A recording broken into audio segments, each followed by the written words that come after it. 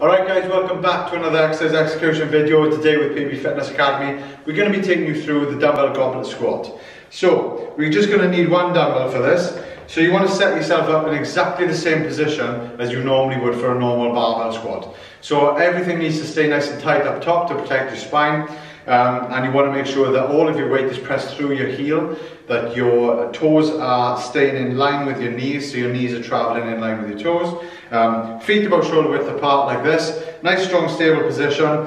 Torso up nice and straight. Neutral spine, protecting your spine, and keeping the dumbbell in front of you like this. So what we're going to do is, we're going to grab the dumbbell like this, with our palms on the top, holding it nice and strong, keeping your back upright, so similar to a front squat. So you're going to drive down. So make sure you're set up in the right position first.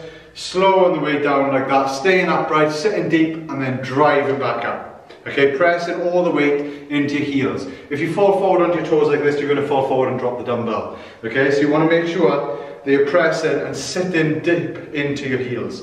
Okay, like that, knees out, that's it. Drive up. Slow on the way down, pause, and then drive up. Okay, another different variation if you want to use two dumbbells. It's exactly the same, but it might be easier to use more load like this. So holding them up on your shoulders like you would with a front squat, elbows up nice and high for stability, same position, and then drive up.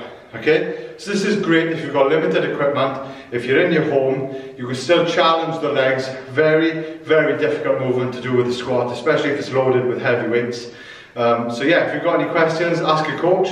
If not, give us a message at PB Fitness Academy and we'll be happy to help. Hopefully I'll see you soon. Thank you.